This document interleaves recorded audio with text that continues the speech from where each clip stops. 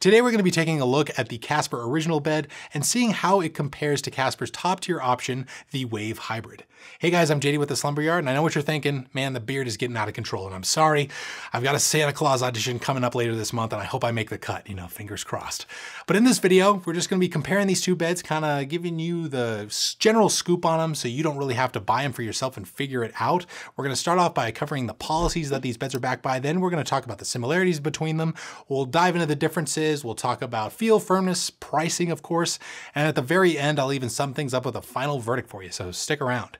Now, just in case you need any more information once we reach the end of this video, check down below in the description to see our full written reviews of these beds, other comparisons with them, and discount codes to help save you some money on them. If you find this video helpful at all towards your online mattress search, we would really appreciate it if you dropped a like on this video and consider subscribing to the Yard for so much more great stuff like this, right, Wes? Yahoo! Let's get to it though. At the Slumber Yard, we work real hard to find the right bed for you and save you money on it. Alrighty, so depending on when this video comes out, I could have either made the cut or not for, the new mall's Santa Claus, but, I could be either really, happy or just downright devastated, but you won't know until next year. But nevertheless, it's mattress time. This is a mattress comparison after all, not some weird beard competition. So let's cover policies. And before I get into Casper's general policy stuff, I do want to mention that we did receive both of these Casper beds for free from Casper to review and tell you guys about them.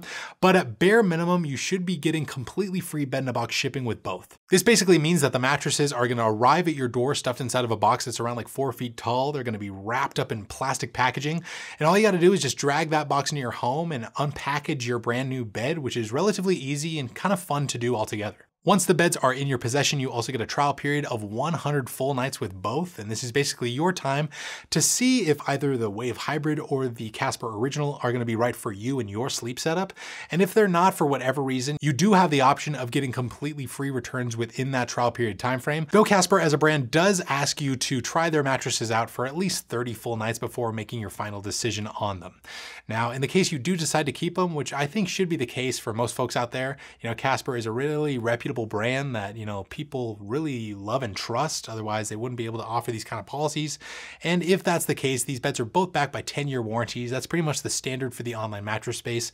And if you need any more information about Casper's policy stuff, the liner notes and details, check down below in the description for a lot of helpful links related to all that stuff. Now, with all the policy stuff out of the way, let's talk about the commonalities between the two. And there's a couple things here mainly to do with feel and firmness. So both feature more of a soft neutral foam feel that should work for just about anyone, even though both do use layers of memory foam in their constructions. Since they're both used as transitional layers in the beds, they should just help to give them each a bit of pressure relief overall. While their top layers of perforated airscape foam, which is basically kind of a breathable open cell comfort foam on top, just help them to feel more soft and neutral overall and a little bit more breathable than your average bed-in-a-box. Both are also right around a medium in terms of overall firmness level, so they should work out for any and all sleeper types.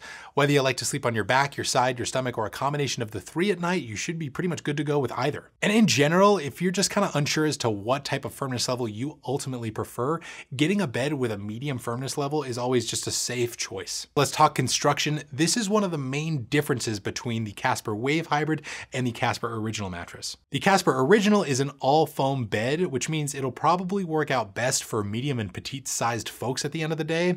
If you're heavier, you should probably look into a hybrid bed as opposed to an all foam one, just because the coils should offer you a little bit more long-term support and durability. If you're a little bit heavier, you can totally get by on an all foam bed just fine. It's just not going to offer you that same level of support as a hybrid bed can, which is in fact what Casper Wave is. So this bed does use a layer of pocketed coils on the bottom instead of dense foam, so it should work out for all body types just fine, and it should be the more suitable option overall for heavier individuals, especially much heavier people. Now, going along with construction elements, another main difference between between these two has to do with their zone support features. Both of these beds are designed to be a little bit firmer in the middle to provide your lower back and trunk with a little bit more nightly support while offering the other areas of your body a little bit more pressure relief. You might not even notice that these zone support features are even there when you first go to hop on these Casper mattresses, but they could help you over the long run if you suffer from something like chronic back pain. On the Casper Original, that zone support feature can be found within its middle transitional layer of memory foam.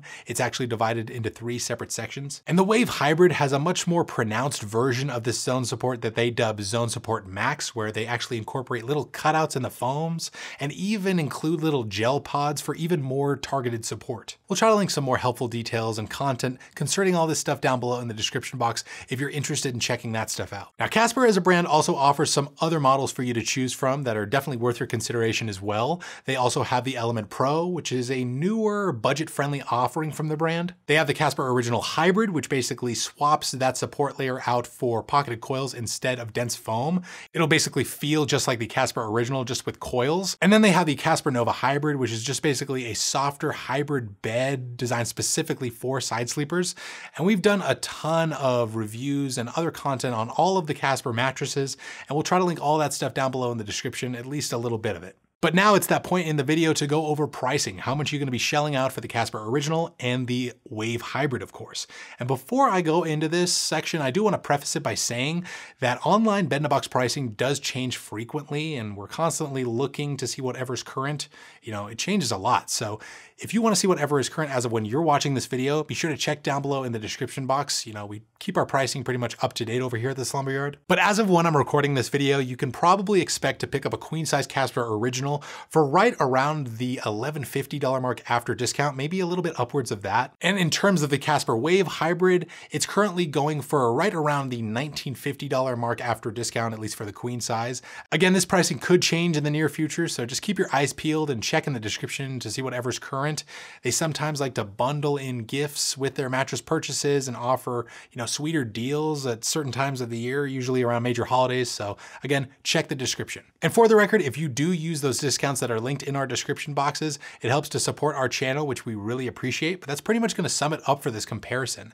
You know, I think either way you go here, you're getting a solid choice from a reputable brand. I think it just kind of depends on the features that you want in your next mattress, but let's just give you a final verdict. Over here at the Slumber Yard, we would say check out the Wave Hybrid from Casper if you want the most premium bed that the brand currently offers, with a super targeted zone support design that should be accommodating for all sleeper types. And then look into the Casper Original if you're just looking for a safe all foam pick for all sleepers with a neutral foam feel that's right around a medium, and you also want the more affordable option after discount. But hey, that's just our take on it. What is yours? When it comes down to it, why do you think they called it the Casper Wave Hybrid? Does it have to do with all their waves in the bed? Is the bed a water bed? Who knows?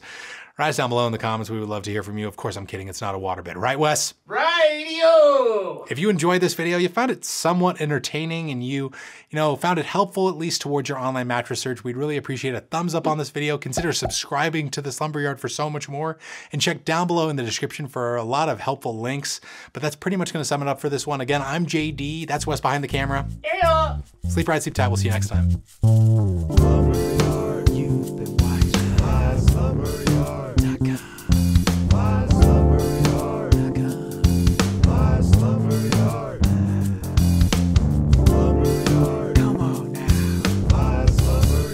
Like and subscribe.